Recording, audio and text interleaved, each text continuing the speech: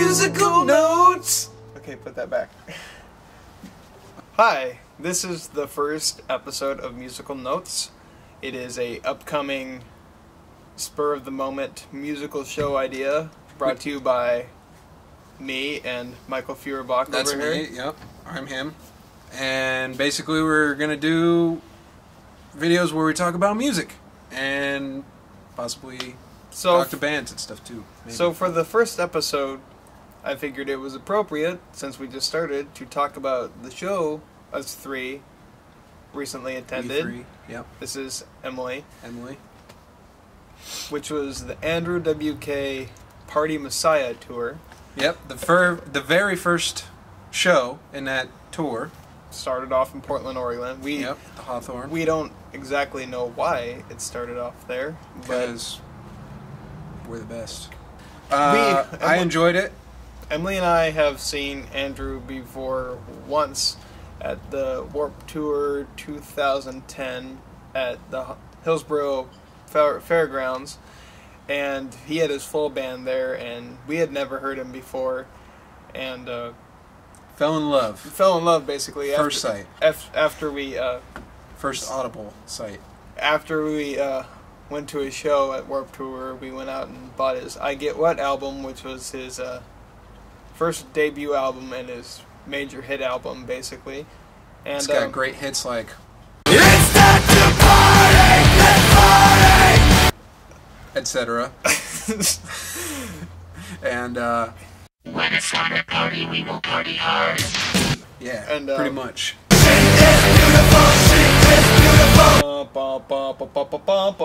So we really fell in love with that album, and then I bought his second album, The Wolf, which was his follow-up to I Get Wet.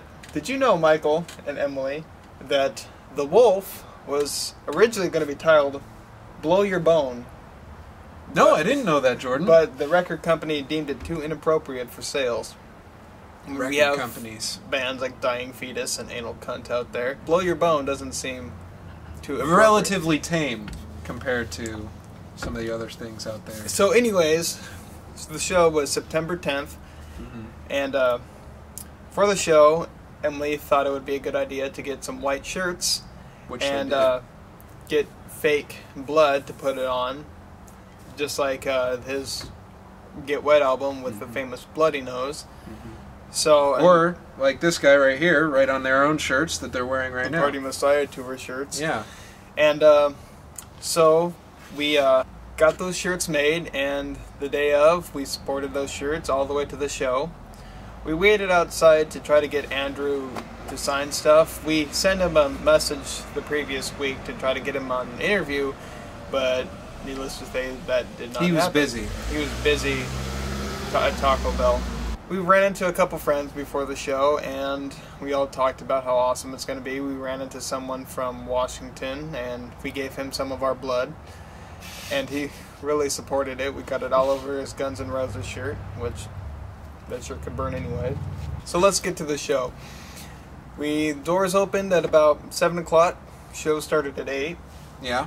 The first first band was Black Snake. Black Snake, which I really liked them. They were kind of heavier, kind of went into the kind of classical hard rock that my dad brought me up on, so I really enjoyed it. What about you? I thoroughly enjoyed it. I rocked out most heavily to that, and it was great. Emily, what do you think? It was fine. I would say that I don't know, I feel like the microphones weren't doing so well and couldn't hear very many the microphones of the first performers. So. Yeah, which led into Sons of Huns, which we were told kind of sound like Surfer Blood, or not Surfer Blood. Surf music meant Black Sabbath. Yeah, and which we could definitely tell by the guitar. It kind of good. That was a good comparison, but like, what happened with the? But like Black Snake, the vocals were just too low.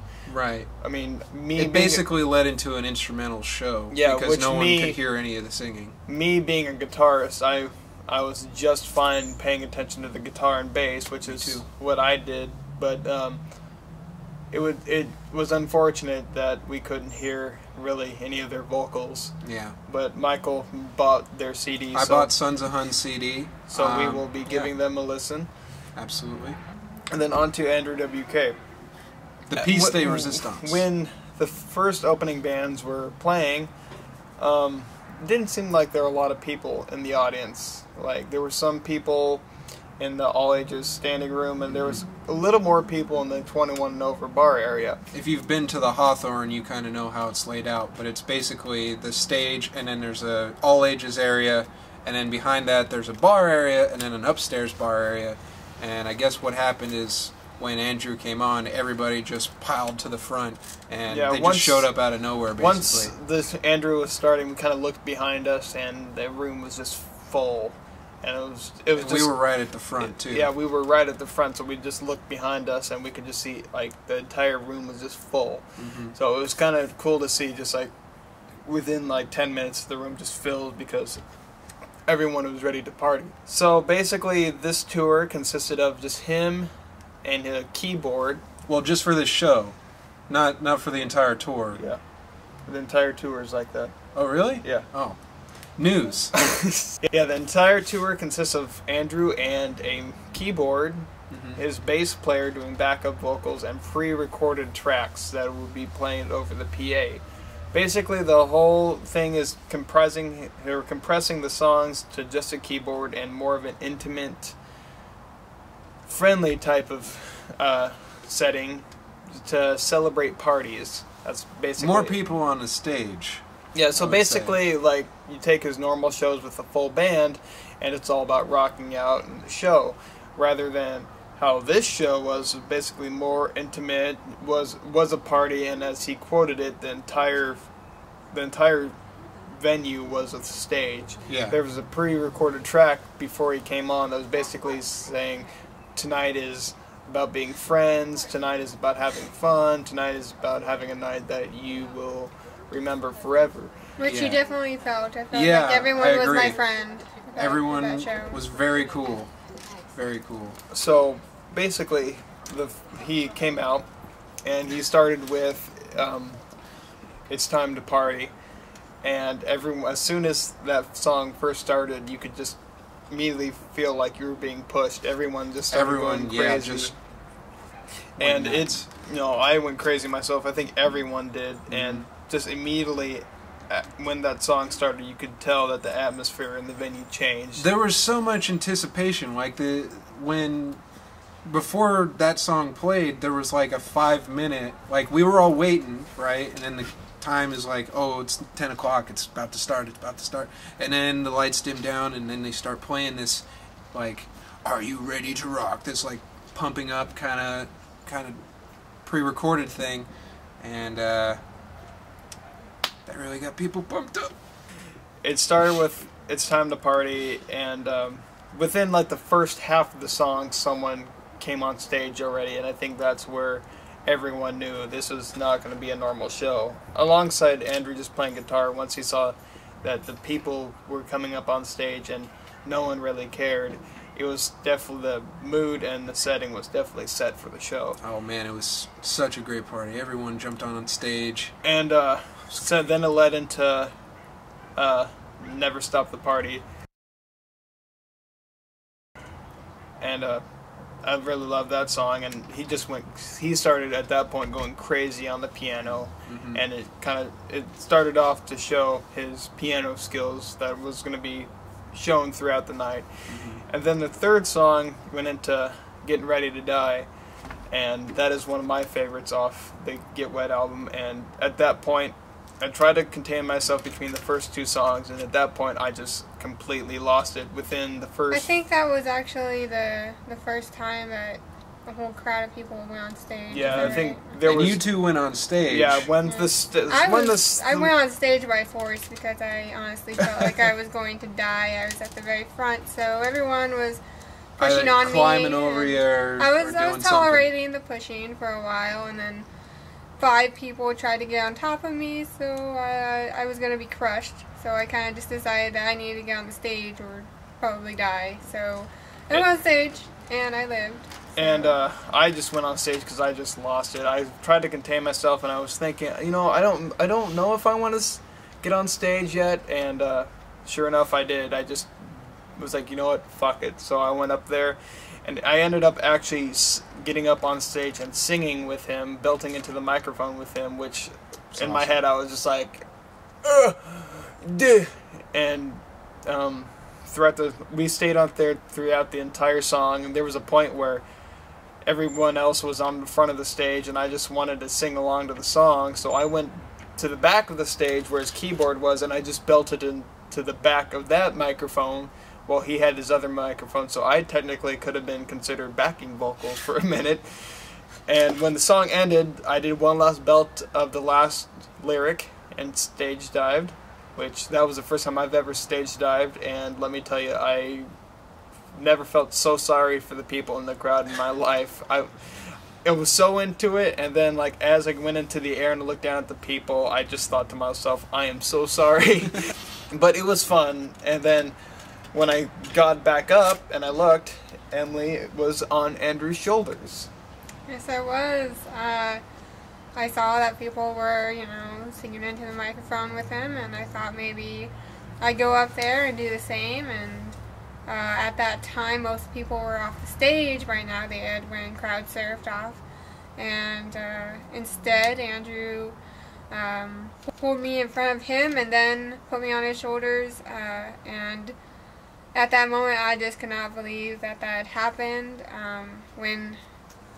When the show had started, I was happy to just have had him touch my hand, you know, when he was reaching out and he grabbed my hand. I was happy for that, and for him to have put me on his shoulders was amazing. I mean, I don't even remember seeing what the crowd was like, because when I was on his shoulders, that's all I was thinking of. And I probably wasn't going along with any beat. I was just pumping my arms, just happy and excited and thrilled and having a ball. Yep, pretty much. And Party. then he set me down, and then I got off stage. I didn't really want to crowd surf because, you know, the music was stopped. And at that point, he definitely started to interact more with the crowd. He got the crowd going and kind of like, I don't know what the word is, but pumped up. In sequence, like he had the crowd moving. There was a point right before, I believe it was I Love New York City, where he had the whole crowd just doing this arm movement. We were doing that, and then he was like, all right, now we do this. Yeah, he was going through a whole dance sequence, but he had the crowd all together doing the same thing at the same exact time. Yeah. And I was filming this at the time, so I could only use one arm. But he was interacting with the entire crowd more than like a conductor. Yeah, pretty much. And when Party Hard came on, I believe that's when the whole room just went crazy. I believe almost like half of the entire floor went on stage. Yeah. And just was absolutely ridiculous on stage. Andrew was on the keyboard, and then just everybody grouped around him. Yeah, it was all centered around. He was like basically the nucleus. Yeah. The party. The cell. Yeah. Cellular and biology. It got to the point where I believe there were too many people even on stage for him to comprehend, and he had to stop for a second just to like move away from this sweat pit that he was in, and then he continued the song. And then once everyone was done, security was like, you guys got to get off stage. But it was just, I've been through a lot of concerts and a lot of different crowds, and I've never seen such enthusiasm and interaction and pure energy from. It was definitely my most favorite concert show I've ever been to. I've never seen a crowd like that before. Like Emily was saying, that me neither. Everyone helped each other out. Everyone was friendly. Oh yes, I spent a good time after Get Ready to Die. I spent a good time trying to find my camera, and when people saw that I was looking for something, they offered to help me look for it, and were very helpful. And we did a pass along thing of me telling one person and the other person telling that person until it made it to the front to see if my camera was up there. So definitely a lot of friendly people. I got a lot of high fives and all that after I got off stage. So there was a guy who tapped me on the shoulder and gave me a high five, and he just smiled at me and gave me a thumbs up, and I was like, bro, I don't even know who you are, but okay. There were very friendly. There were only two things I had to complain about. There was the stage diving. Like, I loved the stage diving, but towards the end there was a couple times where I just got kicked in the head to the point where I like had to make sure that, like, we had fake blood on our faces, but I had to make sure there was like no real blood coming out of my head. It just hurt that bad. And then there was a guy who was standing on my foot and just digging my toenail into my skin, and I was just like, it hurt really bad. But besides that, it was an amazing show. I 10 out of 10 would go again. I almost would recommend to go to that show. I would enjoy that show more than his band concerts, just because it's so intimate and fun. Like, sure, I'll go to his band shows for the rocking and everything, but if I'm going to have a blast and have the most fun time ever, I would definitely go to a show like that again. And the great thing is Andrew's so cool about anything. You know, there were fans going up on stage, putting hats on him and sunglasses and all this sorts of stuff. And you could definitely tell he's the kind of guy who knows that his fans make who he is, and he appreciates every single one of them. So he definitely wants to have a good time with them. And so after the show, we actually got to talk to him for a while. Yeah, we stayed outside for about an hour, and we got to finally meet him. You know, I told him personally that I had never been to a party before, and I was very honored to have him as my first party, and he thanked me for that. And we just talked about stuff for a while, and he was one of the nicest guys that I've ever met. He was really cool.